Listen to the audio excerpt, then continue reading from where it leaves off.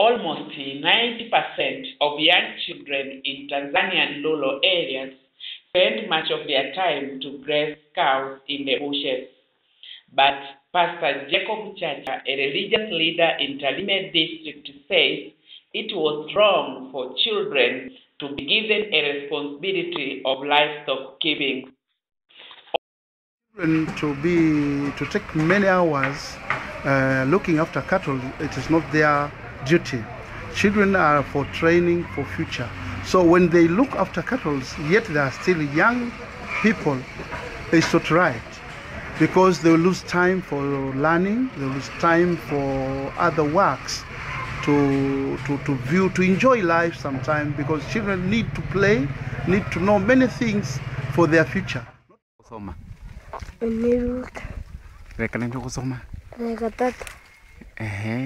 Kulisi ole kila siku yake kumaye mere monge no kulisi